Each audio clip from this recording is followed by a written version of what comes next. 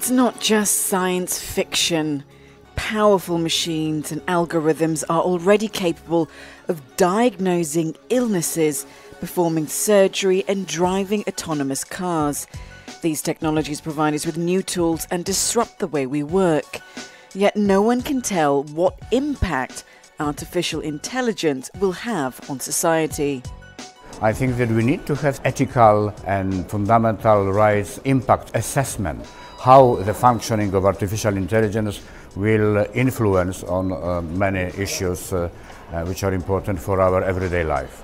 We have invested a lot of hope in these new technologies, especially for healthcare and decision-making processes. But artificial intelligence also raises ethical and legal questions.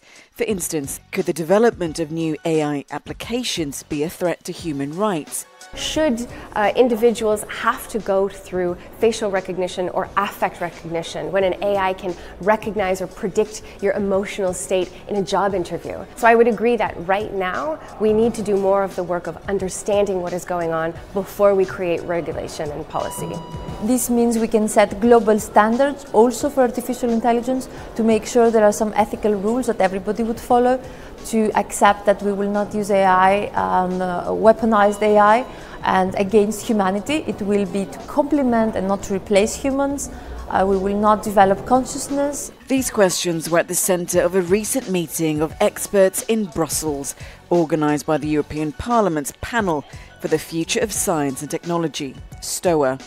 The gathering shed light on proven cases of human rights violations by AI and highlighted potential responses to risks. For example, ethics frameworks, regulatory oversight and legal safeguards could help us to avoid the misuse of artificial intelligence.